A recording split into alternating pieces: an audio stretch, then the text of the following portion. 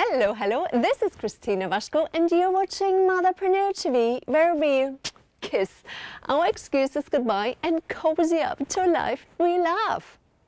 Now, have you ever wondered what else our children are learning at high school other than, the boring stuff like geometry, science, mathematics, the facts?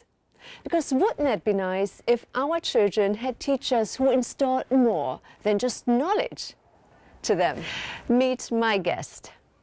It is the amazing, fabulous and also talented Miss Cindy Lacroix, high school teacher with over 30 years of experience and a grand example of doing just that. Enjoy.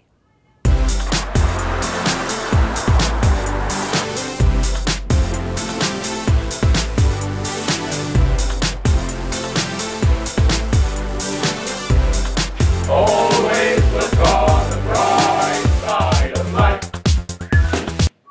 Once again, awesome that you have time. I really appreciate that. So tell me, you are one of the most kick-ass actually teachers I've ever met. I mean, I went to school for God knows how many years, and now my children, and my oldest son, he's blessed to have you. Thank you. So do you see yourself as a teacher first or as an artist? Teacher first. Teacher first. Yeah. I knew I was going to be a teacher before I even started school. When I was 4 and 5 years old, I used to make the neighbor kids and my sisters come to class under the cherry tree. I did that too. I did that too. And so my parents just kind of always knew I would be a teacher, but I loved every grade, and as I would finish each grade, I would say to my mom, I'm going to teach that grade. And then I got into high school, and I was really torn, because then I knew I was going to teach high school of some sort, and I'm a really avid reader, and so I thought it would be English. Mm-hmm. And I really love human nature and where it comes from and how it works, so I fell in love with psychology. And so those were my two passions as I was beginning my university years. And then the government decided that we wouldn't teach psychology anymore. Right. So I had to choose a second area, and I chose theater. Right. So I really didn't think I was going to be a drama teacher, but that's how I got my first job. They were, well, we need a teacher, but all we really care about is getting a drama teacher. Will you come and teach drama? And I was like, sure, I'll come and teach drama. I love being a mom, and that's sort of part of how I come at my job as well. I'm not just teaching kids, I'm loving kids. And I think, you can love a lot of people at one time. You don't just love your own birth children, or you don't just love your husband. You love, your extended family, and this is what this place is. It's your extended family, and so... So from your experience, being here at school for 25 years, but being a teacher for over 30, what is your perfect teacher?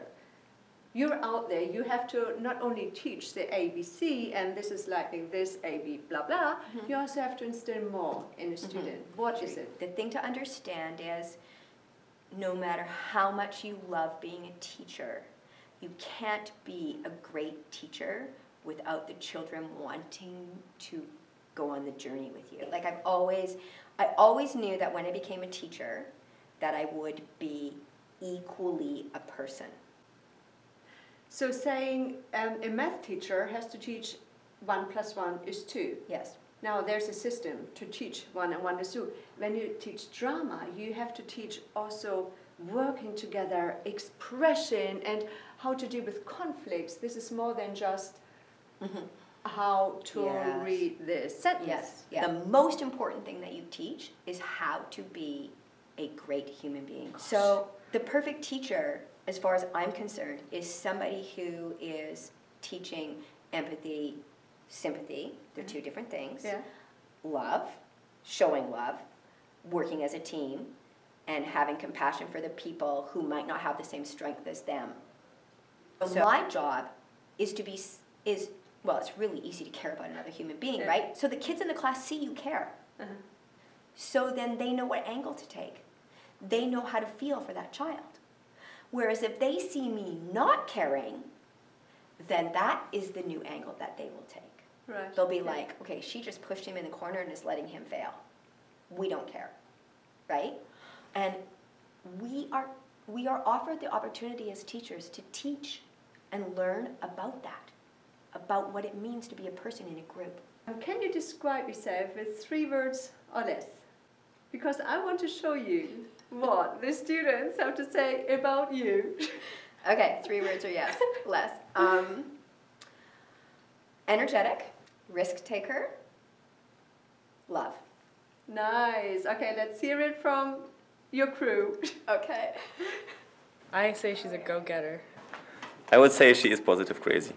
Hey, Ed, It's not a bad crazy, it's like a really positive crazy. I really like her. but do you know what, Edgar? We are lost in translation anyway, so it I know. doesn't matter what Sorry. you say. Yeah. Oh, she's like a mother. Oh, she's so amazing. Amazing and unique, fabulous and truthful. It's like one of those devils that you don't want to sell your soul to, but you're forced to anyways, because she's great and you just want to be like her. Passionate. She's very passionate about what she does, and crazy. Crazy. She's very crazy, but in a very useful way, in a very good way. I mean, that wasn't too far off, was it? I was gonna say crazy. It was on there. It was in my list, but I was like, okay, they might not have picked that word, or they might, you know, I don't know. But crazy is good, isn't it? Yeah, it Crazy is, it's a compliment. I think so, Yeah. because you have to be slightly like risk taker or crazy to do anything the size of what we do. Doing the shows out there, that's a bonus. Okay. You got it? You know, Yeah. that's the cherry on the top of my job. But my job is everything that's in the banana split. You know, it's the whole cotton picking thing. It's the nuts, it's the fruit, it's the toppings, yeah. it's the whipped cream. You know, it's the whole entire thing. And I love my classes, starting at 8:30 in the morning till the time I finish at the end of the day. I'm not saying I love every moment. My job is really hard, but I really love what happens in my classes just as much as I love what happens up there. What is your legacy to the world? She loved me. Oh, this organ makes me cry. It makes me cry. Oh no, that's sweet. And if everybody could be like you, I'm pretty sure none of us has to worry about the children. Oh gosh. Cindy, thank you so much. You're welcome. That has been amazing, wonderful. Yeah, me too. Oh, thank you so much. You're welcome. So the biggest reward is when you stand at the back of the theater and you watch your kids perform their work. You cannot imagine the feeling in your heart that you have given them something to be proud of for the rest of their life. You've given them that foundation to know that they can be really successful when they work really hard. That's it. I'm gonna steal one of their words. Oh, thank you. They're passionate. She is passionate, but she is also madly encouraging. Now, isn't Cindy just fantastic? I mean, I look at my son, I say, lucky you, this woman is fantastic. And I must give kudos to all of you teachers out there who teach with so much heart and soul and with so much dedication that, yes, we as parents can only wish and hope for. And please never stop believing in our children. Awesome. Now, I would like to hear from you. Have you ever had the privilege to have a teacher who made you feel like $1 million, who made you feel yes and can do anything, who believed in you, who brought the best out of you? Yeah? If so, please share with us, what did he or she do and how did he or she make you feel? You can leave us the comments below the video in the comment section. And also, if you enjoyed what you just watched and listened to, please share it with your network of friends. Also, you can subscribe to weekly episodes here on Motherpreneur TV. And with this, our time is up and I say goodbye. Thank you so much for watching. I look forward to seeing you again next week. And until I do, remember, we are more than just mothers. We are an inspiration to ourselves, to our families, and to the world.